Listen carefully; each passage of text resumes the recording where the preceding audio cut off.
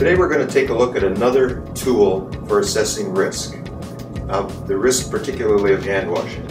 So many times we're thinking about one dimension of hand washing and you really have to think about two dimensions. Are we washing our hands often enough? Are we washing our hands thoroughly enough? So what we put together here is a chart that helps you assess the current behaviors and what you think is more of a problem and what we're going to do about each.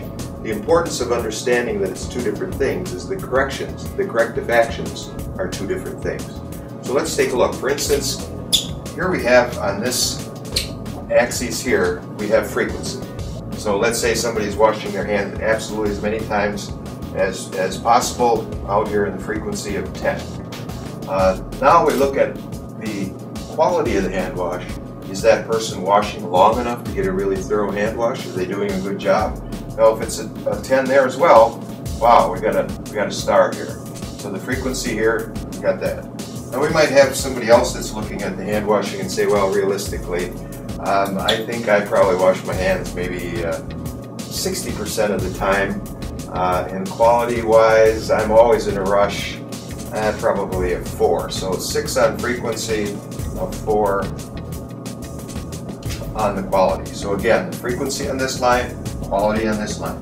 You see what happens. Now if you had a group of people come in and look at all the different ways that they're looking and assessing their hand washing, you'll get an idea of just where you are.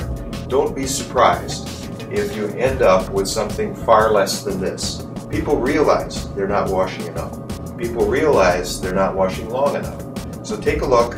There's corrective measures available for both of those. Certainly the monitoring of frequency, there's new technologies coming on stream that will help monitor that and make it easier to do that. And on the quality of the hand wash, there's a simple piece on the website called ProGrade, where you'll put a tracer on your hands, wash it off, give the employee an actual score and see how they're doing and let them know how important it is to wash their hands longer. So again, another tool to assess the risk. Take a look at it, and I'd encourage you to do that with a group of people that are familiar with your staff, quality assurance, operations. If the finance people are around, it's always a good idea to have them involved, that they see what you're trying to do when it comes time to invest and defend that investment in hand hygiene.